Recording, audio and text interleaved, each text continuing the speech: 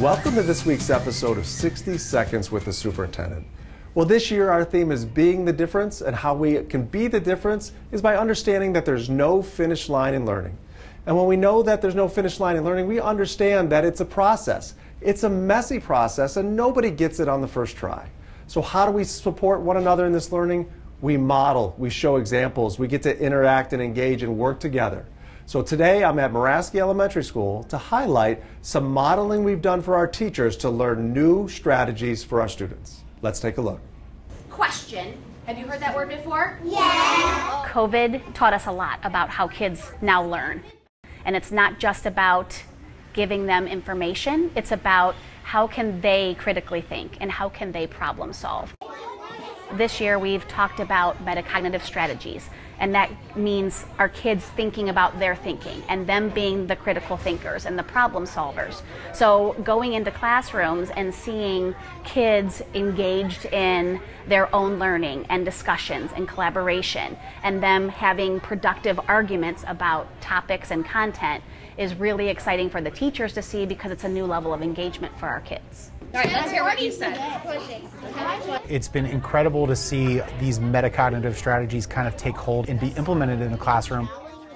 Students taking ownership of their learning, having really productive conversations with one another, challenging each other to think differently, and really cite evidence and establish their thinking based on what they're reading and writing. It's just been really nice to see. I'm hearing things like students are already asking deeper questions than they've ever asked before. I'm seeing students produce more writing in the classroom and on some of our common assessments. So it's really exciting to see, and as we explore these strategies in this first trimester, and can't wait to see where it heads from here. And as we kind of learn and reflect each time we use one of these strategies, our hope is to get better so we can create better opportunities for our kids each and every day. Getting them to think deeper about things is something that they're not used to, but they're shining. They really like to be able to dig deeper.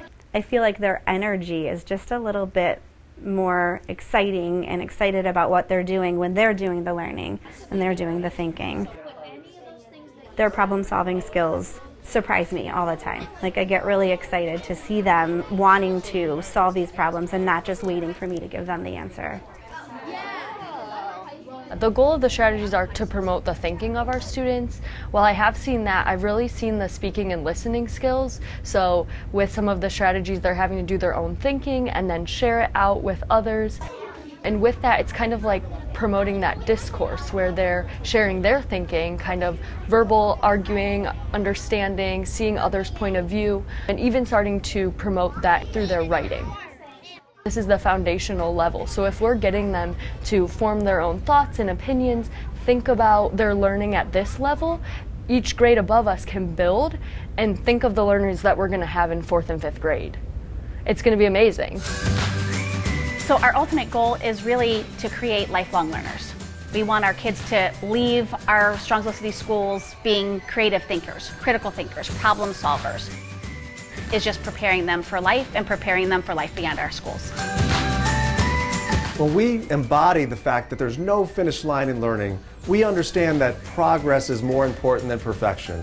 And we can only progress when we work together, when we try new strategies, look at innovative practices, and lean on our colleagues to support through this learning process. And our teachers are embodying just that.